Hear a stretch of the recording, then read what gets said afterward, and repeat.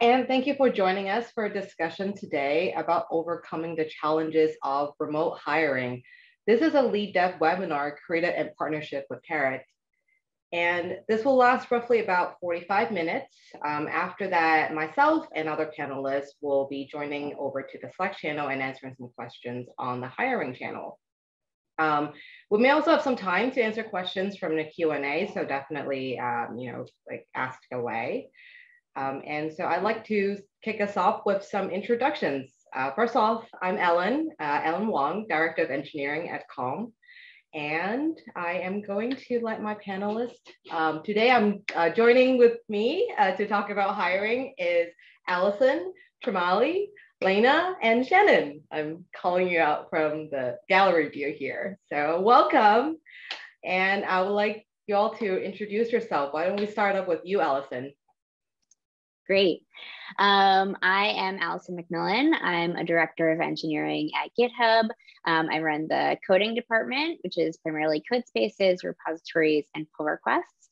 And I have been hiring remotely for over a decade now, multiple companies, also multiple industries. So both in tech, and then before I switched careers, I was in the nonprofit world. So also I'm hiring remotely in nonprofit for a variety of positions and different levels of experience.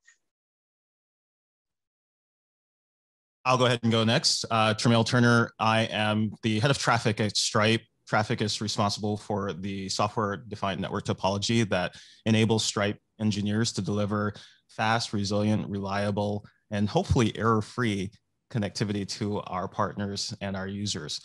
I have been hiring for a lot of years. I'm not going to say how many exactly because I want you all to believe that I'm very young. And we are presently a remote friendly, if not necessarily a remote first organization within traffic. That is to say that we do have sort of a central hub where most of our engineers are, but we also have about 25% of our engineers remote. And then Stripe as a whole has about 30% of its engineers remote. And we in fact have a so-called remote hub where that remote team has a formal leadership pillar and support. And super happy to be here. Lena, do you want to go next or shall I? I'll go next. Perfect. Thank you, Shannon. So Lena Reinhardt, I'm VP Product Engineering at Circle CI. We help teams ship value to their customers quickly and confidently. And many of you may know our product. The company I'm at now is over 500 people. My team is over 100. And my teams run everything between our application core, data, and growth engineering. Our organization has been distributed basically from the start. We're a globally distributed team, and at the same time, we used to have offices. That's the only way to talk about them at this point. But maybe they'll come back one day. I think we'll talk about that later. And I've been personally hiring also for many years, similar to Tremail. Not going to talk about how many, but remotely specifically for the last 7 years, including for NGOs, startups, and many fast-growing teams like the one that I lead now. And yeah, really happy to be here and learn from everyone. Shannon. Thank you very much. So my name is Shannon Hogan. I'm the global head of solutions engineering at Carrot, and I have a pretty amazing job. So essentially what we do is we help companies hire, and we conduct fair, predictive, and enjoyable interviews for those companies. We've done almost 100,000 interviews now worldwide, and all of those interviews were conducted remotely, hence why we're having this conversation. I've also been hiring engineers for a lot longer than I would like to say. I would also like to have the veil of youth on today with the rest of my panel, but it's very nice to be here. Well, I'm so excited to be surrounded by our very youthful panel who has years of remote hiring experience. So, well, let's kick us off with this first question. What are some unique challenges when it comes to remote hiring? And if at all, are you doing anything differently in the past year versus before? Shannon, would you like to kick us off? Yeah, sure. I mean, we 100% of our interviews are remote, and there are a few unique challenges, essentially ensuring that, it's a kind of an equitable conversation where you're helping folks be calm, you're listening a little bit more intently, you're not in person in order to read their body language. So it's extremely important to ensure that, candidates are put in a space where they're safe to answer questions and they're comfortable so that they can showcase their best selves. As far as remote hiring or even in-person hiring, Carrot's position on this is, and mine in particular, is the most important thing is to have a rubric. And so understanding exactly what competencies that you're hiring for, ensuring that your rubric is built out, that each of the folks that are involved in that interview loop understand exactly which questions that they're asking, and also that you have a rubric for the responses that people are providing. I think one of the unique benefits, frankly, of being remote is that as interviewers interview more, and they've been trained, and I know a lot of you folks are working on that, they actually get better over time. And you have the opportunity now to record those interviews as we do at Carrot and be able to do, kind of a feedback to your interviewers in order to ensure that your candidates have the opportunity to showcase their best selves and that they're interviewing properly. And so I think that's a benefit of being remote. And I think the challenges are similar remote and in person, except for, of course, that kind of feeding off human beings' energy that you usually have in order to be able to help them get through the very nervous, place, which is that interviews change lives and you're helping someone change their life. Yeah, and I think that is absolutely so important to have a rubric, because especially remote, you don't want to go off by just vibe and how you feel, right? Because so much information may not be able to, transfer over a Zoom meeting. And having a rubric really gets you to have the interviewer talk about what worked or didn't work about this candidate, not just because of, certain information that they may or may not get. So that definitely big plus one. Lena, I know you're also passionate about this topic. Can you tell us more about, your experience of hiring? Sure. Yeah, I would say my organization stopped hiring in person over 3 years ago. So last year didn't signify a change for us. But what I would say is that the ongoing struggle we have is definitely scheduling and logistics around interviews. I know many co-located teams like to run interviews like in one day. It's really neat because it allows you to ideally make a decision by the end of the day, and the candidate gets a very quick experience, basically. Honestly, with a globally distributed team, we're rarely able to do that just because of the nature of time zones and everything that comes with them. So that's been a constant, I would say, uphill battle at figuring that out.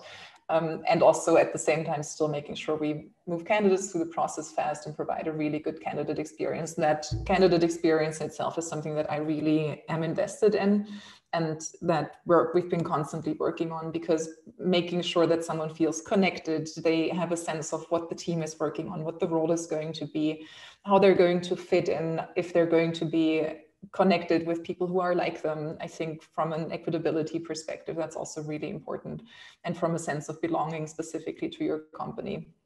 And I think what Shannon mentioned about rubrics, I wanted to connect on as well. I think it's really hard to get signal, and especially for folks who may be really struggling with interview nervousness, or who may have difficulties expressing themselves verbally because English may not be their first language, and that's the language that your company is operating in.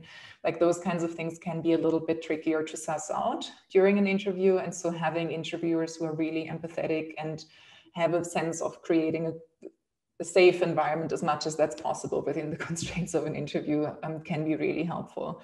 But with that comes also that running interviews remotely can be much more just draining for interviews, because they have to have a higher attention level than they might have in person, where you're able to also pick up on just the signals of a person just being present in the room and feeding off each other's energy. So that interviewer experience, preserving that, and at the same time, you're building a good candidate experience and learning from them, because the interviews happen in much more of isolation. I think getting good feedback from candidates and using that to gather themes across interviews, and then building on it and improving the interviewer experience and process that you're really putting forth. Yeah, are just a few things that come to mind. I don't know if others have things to add. Yeah, I absolutely love that. I love what you said about, providing a safe space for interviewee to, basically perform the best selves. I think as engineering leaders, we talk a lot about doing that in our organization so that our employees can perform at their best and just be themselves. And it's like so much harder to do when you just met a candidate and also make them feel safe. So I love that, there's make an effort around that. Ellison, I know you're passionate about candidate experience as well. Can you tell us more about that?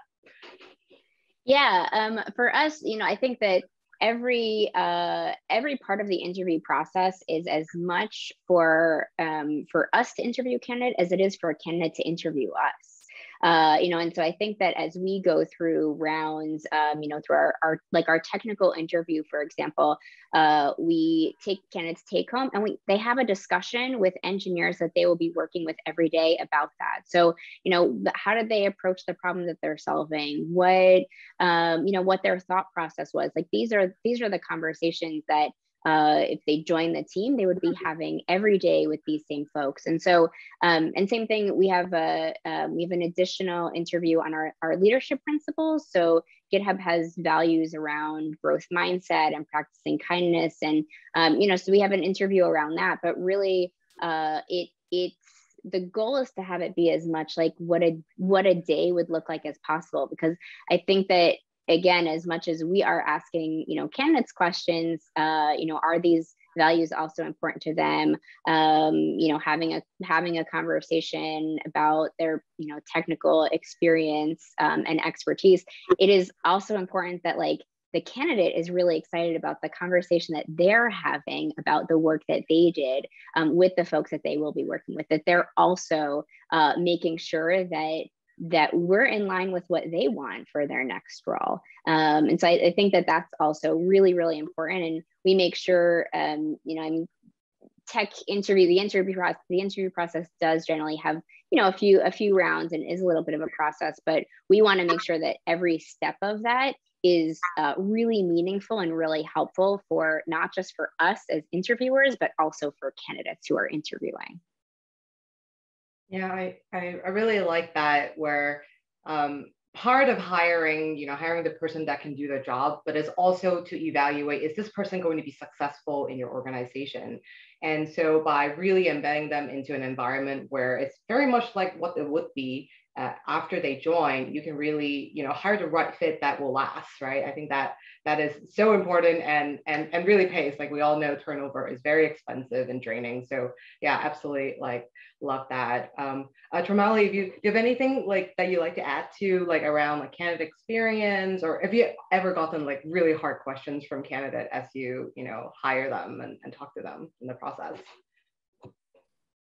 Yeah, I think one thing that first of all, super plus one to everything that's been said so far, but I think Shannon touched on it a bit, and I'm going to pull on the thread a bit more. Measure your process. Get feedback, get signal on how well you're doing, because it's easy to make an assumption that you're doing all of the right things and that your candidate experience is good, but hear from the candidates and challenge yourself to make sure that the things that you assume to be true are in fact true, and feel comfortable with discomfort, because it's not normal for many folks to have as many conversations in this so-called virtual environment as we have all been living in the last 14 months now, I think. And so one of the things that we try to do is to get sentiment from candidates to understand, okay, we are pretty sure that our framework is comfortable, and we are pretty sure that the rubric makes sense and that the kind of questions that we're asking make sense. But getting that direct feedback and having that tight iterative loop of understanding whether or not what you believe to be true is actually true, I think is critically important. As far as hard questions, candidates ask the best questions, especially in this environment. One of the, I think, classic questions that probably Elena has experienced throughout the entirety of her career managing remotely is, am I going to matter as a remote employee? And is my work going to be visible? And I think that's a great question. It is truly, at the end of the day, about impact. I mean, all candidates, all people, ourselves included, seek that mastery, autonomy, and purpose motion. And you want to be able to give candidates assurance that no matter where they are, if they're invited to join the company, they do matter. They're invited for a reason. They've reached that ephemeral bar, and the expectation is that they will provide impact and hopefully outsized impact. And so being able to articulate in what ways you see their work mattering, how you will support amplifying, what tools you have in place to make sure that what you say is going to be true is actually true, and codifying that in a manner that, again, you measure and make sure that you're holding yourself accountable is critically important. I would want to connect with that because I completely agree, and I'd want to expand it a bit into candidates, their only sense of basically ability to get a sense of your team, your company, your culture, your values, and how you live those things, and not just how you talk about them. Like, it's from the interviews. It's currently, for many people, the only, and for distributed teams, forever the only way for candidates to actually get a sense of that without actually having signed a contract and started working with you. And so I think that's really important, which also, because it also means over the course of a couple interview stages, they're going to learn everything and have to make a decision on that. And of course, candidates don't just use the interviews, they do their research, they look at LinkedIn, other professional networks, they read blogs, they look at things that people post on social media, and candidates are really informed. And so I think being cognizant of that, and maybe also taking a step back at some point and looking at, well, what's the impression that people are getting? What are the things that we're putting forth, the things that people are saying about working here, about the company, not just existing employees, but also people who are just part of the industry. I think that's a really important part, because in the end, that even goes into the candidate experience, even though it's not all just tied directly to the interview process. And then another part of that is also the questions that you ask and the way that the interviewers present themselves, the way they talk about their jobs, the things that they like or dislike about working there. Like, all of those things will ultimately contribute to the picture of the team that the candidates are getting. And I think, being cognizant of that, being transparent with people, I think is really helpful there. As Tramel said, I think candidates ask really great questions, often really pointed questions, and ultimately are trying to gauge whether they'll belong, and whether this will be a place for them now, even more so than in co-located environments. Yeah, and I'll add to that also, one question that we've gotten a lot from candidates is just how the company has handled things and life and work related to COVID, which, I think that for a lot of candidates, how this situation was handled is really a signal of what the company is like. I have 2 kids under the age of 6. We've been doing the virtual kindergarten adventure this year. It's been a very different year for a lot of people. Even if the upcoming year isn't like the past year, that's a question that we get a lot from candidates, because it's a signal for, if life things happen or if world things happen, how the company might respond and what that might look like for an individual coming into the company. Yeah, it says a lot of very empathetic leadership in this group, and I absolutely love that. I want to try deep diving into some of the answers here and see if the group here can share examples. When we talk about, what really pulled the heartstrings there in a bit was candidate asking, do I matter? Am I going to matter to your organization? Am I going to make an impact? Were there success stories or maybe not success stories that we can share here where, we walk through candidate, maybe it actually didn't work out, or what actually, was challenging and became successful. If there's any stories this crowd could, share here. I can break the ice here. So I think we're moving a bit beyond the candidate experience and to perhaps the working experience as working as a remote employee with that question. And one of the things I think it's really important for an organization not to have sort of a class system. And what I mean by that is so right now everyone's remote and for the most part, and people are, I think, truly empathetic to the sort of complexities that being remote brings. When we're talking about, I work in networks all day, and it turns out that networks aren't always reliable. They literally partition every minute of every day.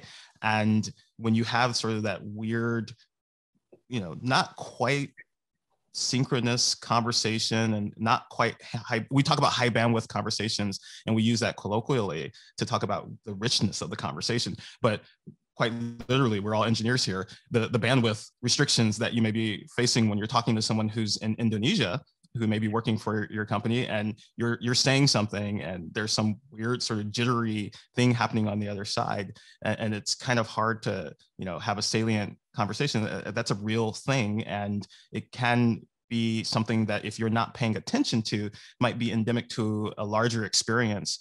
That the P99 experience of employee engagement in your company is bad, and you're not getting signal on that. And though that sounds like a trite example, it's a really real example. And going further than that, I think if you, again, getting back to this notion of a class system, if you have an organization that is really centered on physical space and where most people reside, but then you have this segment of employees who may be now joining your company remotely. So let's just say, for example, this is actually a real example. It's not Stripe, but I'm not going to name the company. Your company is headquartered in New York, and you start hiring remote because you have to in this moment. And your company has decided that it wants to embrace this notion of being, as I mentioned at the beginning with my introduction, remote friendly. So maybe you're not remote first, but you're accepting this notion that, okay, there's talent out there that we can now start to accommodate and bring in. And maybe that helps push the opportunity for our company to provide that impact further, faster, because we're able to bring in this great talent. But again, if you're centered on that location, all of your employees, for the most part, to date, have been in New York, but now you're hiring people in Colorado, and you're not cognizant of time zones, or you're not cognizant of time management. I've seen this as a real example, even at Stripe, so many times during the pandemic, where people will start talking, and I'm doing it right now. How long have I been talking? No one likely knows, but I've been looking. I've been talking for about 2.5 minutes, and it may seem like a really long time, or it may seem like a really short time, depending on how acclimated you are to this environment. And if your company has no idea how to manage those type of meta signals and how to deal with making sure that you're concise, making sure that you have plan, making sure that you have, if you're going to have a meeting, that meeting matters and it's a really rich meeting, and it's not something where people walk away from it going, man, that could have been an email. Why did we spend an hour on a video chat for something that wasn't really high value for me? And you're not testing, again, getting back to this notion of measuring whether or not the framework that you have in place and the tools that you have supporting that framework is truly something that's a benefit to your organization, you're hitting a failure mode. So it's very interesting. I kind of touch on a point that, because a lot about remote hiring, like hiring in a way is not done until in a way the person's onboarded, right? Hiring doesn't automatically make a business more valuable or an organization more productive. It's actually successful onboarding that adds value for the company. And so that's actually a super important point. And in a distributed workforce, you touch on a point that's, very, very real, is we have a new definition of inclusion now. One example I could think of is when at a previous job, I actually had to work with people in different locale and different time zones, sometimes completely opposite time zone. And we were in San Francisco, and there was a team in Tel Aviv, completely opposite time zone. And we want to be inclusive and want to invite folks in Tel Aviv on tech spec reviewing technical decisions, very important. But we just couldn't find a time that everybody would attend. And that was such a struggle. And so, yeah, I'm curious to, the rest of the folks here in the room who hasn't talked for more than 2.5 minutes, that, do you have ideas or stories around these kind of challenges, right? How do we convince our candidates that this isn't going to be their new reality, and what do we do with it? So I would start with, with any inclusion topic, really, you create the environment before you bring the people in. And I know that's really hard and can also be difficult to make a business case for. I'm cognizant of that, but I do think ultimately, business case can be made first of all, and ultimately it's the only way to make that successful. The big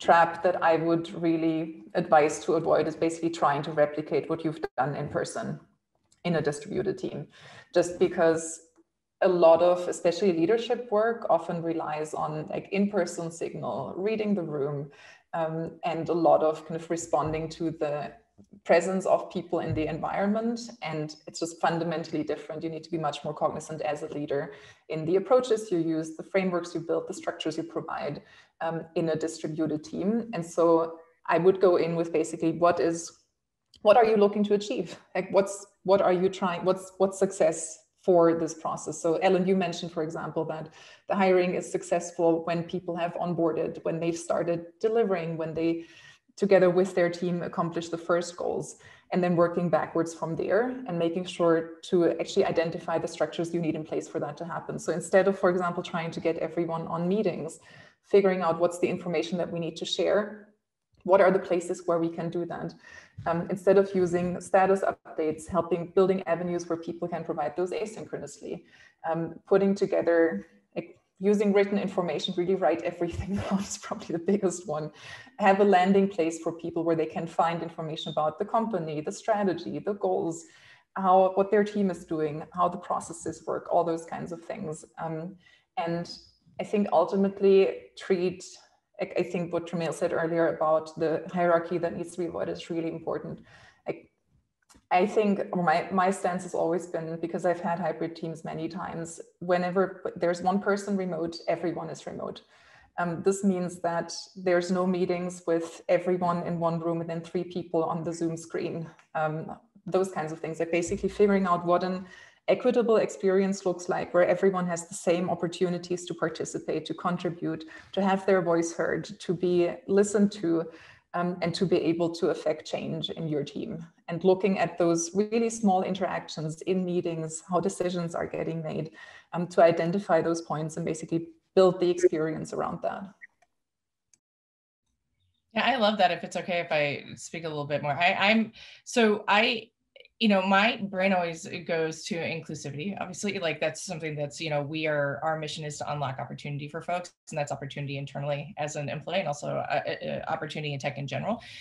And touching on what Landon was saying, I mean, inclusive meetings, if you have the opportunity to have somebody come and train you on inclusive meetings for a remote environment, do it. We recently had a woman come who's an expert in this topic, and it was extremely helpful, where we actually have roles in each of our meetings now, where we have, an inclusive Yoda as an example. So every meeting has somebody who's going to call out the difficult questions or stop people from speaking over 2.5 minutes. Sorry, but these are the types of ways. She spoke about having cards that you raise or hand raising, saying, hey, I'd like to speak, because in an environment, we're all local and you have that kind of interpersonal connection, you do sometimes have those advocates in the room that will say, hey, by the way, I think, Elena or Allison were speaking, right? Or something like this, but remote, that can be very difficult to do. And so having inclusive meetings and that structure and having that as like a company-wide policy is actually really helpful. The other thing that I would say is I'm all about candidate experience. I want people to feel amazing, but it does, like Tramiel was saying, have to extend into your culture. So, and Lena. So if you don't have a culture of inclusivity and you don't have a culture where folks feel valued, when they interview people, it will be clear that they don't feel included or, valued as a candidate. And so that's important, whether you're, striving to have a more diverse workforce or even just striving to have a more remotely diverse workforce. It's important in every situation that you build the culture that you want to hire.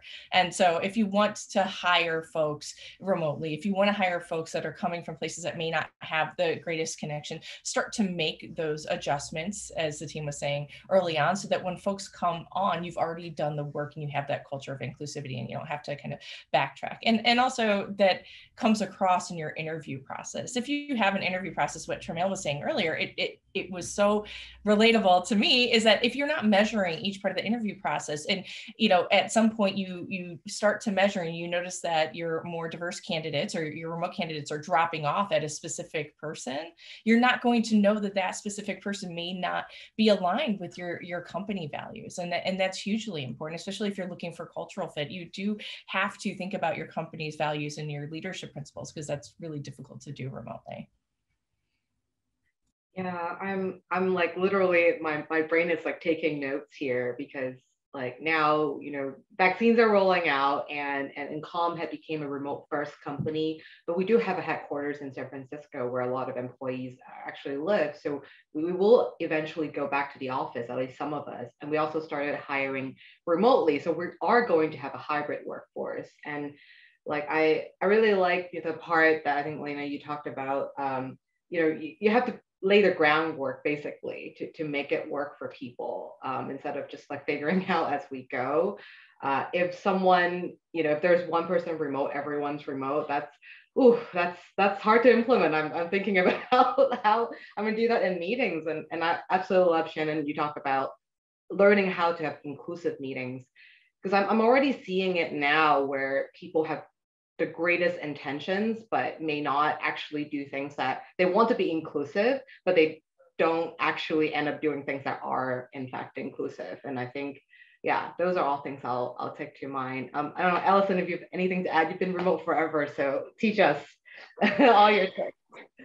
I mean, one thing that we're thinking about as folks start to think about, as vaccinations roll out, and it is different, right? Like vaccinations are rolling out, but vaccinations for children aren't rolling out, right? So like my partner and I are thinking through like, okay, once the adults that we know are vaccinated, like what our new risk calculation is, because for us with children who will not be vaccinated probably for a little while, like there's still a risk calculation there.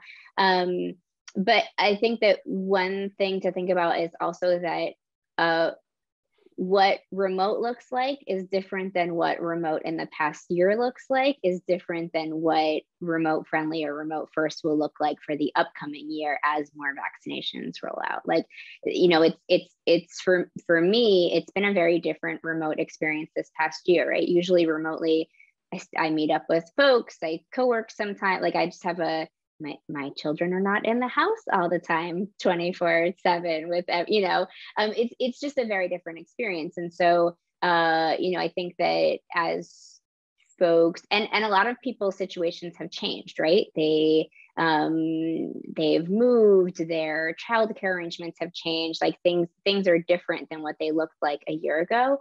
And so I think also as we look at what it looks like for some folks to go back in person, either in a hybrid culture, or, we at GitHub have a couple of headquarters and offices. Most folks work remotely, but it will still look different. So taking into consideration those differences and how to accommodate those moving forward as well.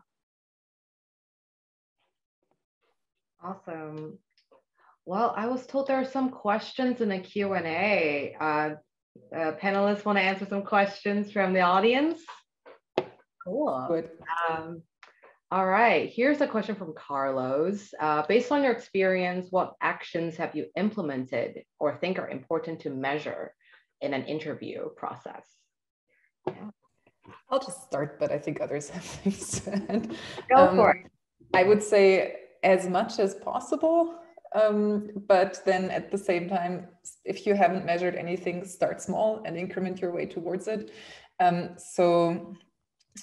Couple of things. We do hiring manager training and interviewer training, making sure that everyone's completed those, learning from the experience that people are having going through it, and continuously being able to improve it. So we have a mix of quantitative and qualitative feedback on that. That's one aspect. And then obviously the interview process itself. So we do candidate surveys, which reflect on questions like, did the interviewers show up on time? It's common courtesy, it's important to us. How was the interview experience? Did people get a good sense of the company, of the role, the team? Do they understand what they'd be signing up for? So what the goals would be, what the expectations would look like, those kinds of things. Again, a mix of qualitative and quantitative data, but then also basically the pipeline, like how are we doing? Like, are we losing people at certain points of the process disproportionately, which would then prompt us to look at the interview stage. So those are just a couple that come to mind. I'm sure others have things to add. Yeah, I'll jump on that one as well. And I think it gets into Miguel's question asked directly to me as well. Strong +1 to everything Lena said, but Shannon hit the point that I think is deeply resonant and one that we shouldn't ignore. It's really easy to over-index on measuring the process and making sure that the process is right, but measure the people too. It so happens that every once in a while, even though everyone attending today probably works at an incredible company full of incredible people who are well-calibrated, extremely experienced interviewers, that sometimes when you change the context, people may not be meeting the expectations and may need to be recalibrated, or you may need to make the difficult decision. Difficult decisions matter when you're a leader, to remove people out of the interview loop. Why?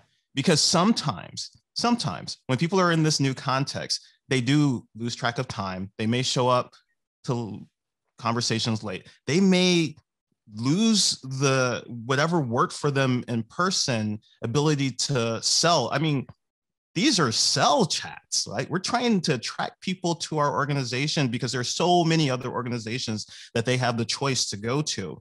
And you absolutely don't want someone in the interview loop who is doing something antithetical to that process and making the candidate experience seem somewhat bad, or let's just call it as it is, objectively bad. You don't want that, right? That is something that is not great for the candidate. It's not great for your organization. And we mentioned this earlier. Candidates, it turns out, talk to one another and they leave notes on things like all of those many sites that talk about our companies, blind, whatever. And so let's make sure that we're measuring the people as well and making sure that folks have the tools that they need to practice and become comfortable in this environment where we are either hybrid, remote first, or remote preference. Do we have any suggestions for tools that I think one audience question is like any tools that we could leverage that you've used? Any of you? I think most applicant tracking systems have many of those things built in. I think otherwise just been using forms for a lot of internal things. And then for measuring onboarding success, which I think is another last one really important. Different metrics, honestly, but we have no one tool that does it all. If others have it, please let me know. Yeah, we also leverage our ATS, but the thing that I think not all organizations are going to have this, depending on the size and scale of your organization. But if you do have the scale to accommodate, or if you have a strong partner, like I believe one of those partners is represented in our panel today, to augment your team, having a strong people organization and a recruiting organization within that people organization that can help hold the organization accountable for the experience and for the people who are engaged in the experience, I found as an incredibly good lever to make sure that you're getting the right telemetry and the right signal, and that you're, leveraging the tooling that you have, be that, Word or Google Docs or Sheets or Excel. Anything that's rudimentary works as long as you're doing something to make sure you're getting that signal and getting that telemetry necessary to, again, hold yourself accountable. So another question from the audience here, actually for Allison, in the interest of exploring case studies, like how has the technical test adapted to being fully remote? Yeah, there's a declining appetite for take-home test, which I can empathize. Yeah, any? Yeah, so I will very transparently say that I have pretty strong feelings around lengthy technical take-homes and what they measure and what they show.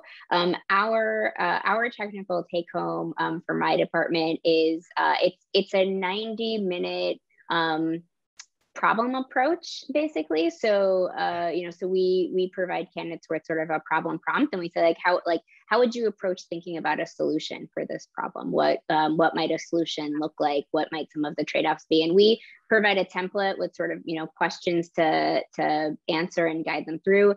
We keep it to 90 minutes because really prefer not to have anything, and we do it also time-based because I found in the past a lot of times if you have a technical take-home where you say like, oh, this should take approximately 4 to 6 hours, but there's no time box, you'll have candidates that I mean, I like to say the last time that I had 6 hours straight of focused time to work on something was 6.5 years ago, before my first child was born, right? And so, you know, and you'll have folks that really can only take 4 hours broken up into a few different increments in order to work on it, whereas you'll also have candidates that may have the luxury of taking 16 hours to work on it, right?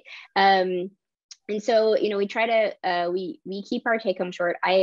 I will also add that if I could design my most ideal interview process in the world, I would actually give candidates a choice and say, like, how do you feel like you would succeed best? Would you prefer to pair, or would you prefer to do a take home? Because again, the goal of interviewing is not to trick candidates. It's not to, like, I as an interviewer want to see any candidate do their best work. And so whether that is pairing or a take home, people have very strong preferences as to what they prefer. So we have not gotten there yet, but if I were to be able to just design an ideal process in an ideal world, we would be able to have candidates choose what that technical portion looks like. I would love to jump in on this because we have a lot of data at Carrot, because, you know, it would be a whole lot cheaper for us to send people home with a take-home test, and we just have some software that would, you know, assess whether or not they did it well. And that's fine. That's okay. Except that what we've seen over and over again, the reason that people come to Carrot and for the interview process is that take-home tests in particular, anything that takes over an hour and a half, it doesn't provide an equitable experience. You have people that are changing their lives and their family lives, right, by going to a code academy, working a couple jobs, going to school, and trying to get a job in technology that will change their world. And, you know, if you want to be an equitable hiring partner, if you want to diversity and inclusion on your team, of course, change the culture internally, but externally, if you send somebody home with a 6-hour take home and they're, you know, they have 2 jobs, they have a family, you know, people that they're taking care of, or even, you know, someone who just works longer hours, you are going to see a significantly larger drop-off rate for women and people of underrepresented communities. And we've seen that time and time again. We've actually seen the rate go up to something like 60 to 70% for women and people of underrepresented communities. So be very careful with the type of take-home quizzes. Also, by the way, a lot of people are now looking at these things. If you give them 6 hours of work that is applicable for your company, they're like, wait, why aren't you paying me? I'm doing work for free just to get a job. It doesn't make sense. And so let's be respectful of the candidate experience and ensure that they don't feel as if you're trying to get free labor out of them, and that you do understand that human beings have a life. I mean, we spoke about that earlier, pulling it back around. How do we feel valued? Well, you don't feel valued when someone says, hey, by the way, you need to take 6 hours and figure out a problem for me before you even get started. That's probably the worst way that you can kick off in a more equitable and inclusive environment. Yeah, I personally have an experience like that, like a long time ago. Interview at a startup where they gave me this more than 6-hour, honestly, take home.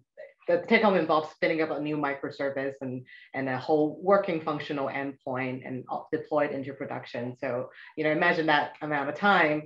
And it was, I remember like actually really liking the interview team and liking the founder, liking the product. But because of that particular thing, I'm like, I'm not sure I want to work here, because I don't see you having a successful hiring experience, you know?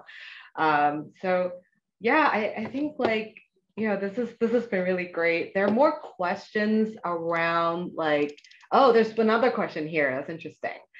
The last 6 months to a year, with more companies going remote, how have you all been able to differentiate yourself as a remote company to attract candidates? And this anonymous person said, we have been seeing less applicants as the time's gone on. Now everyone caught on this like magical like bullet as a perk. So I'd love to hear from every one of you actually on this.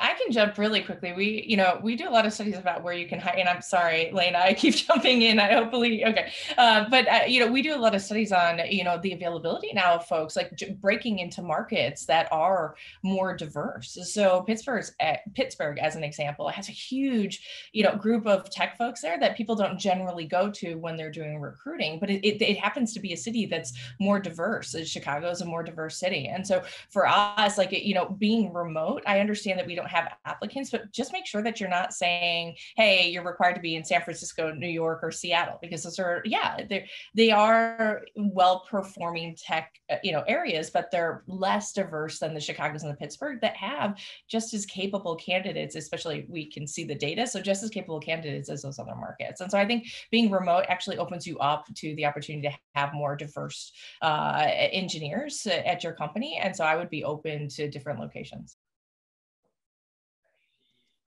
Lena.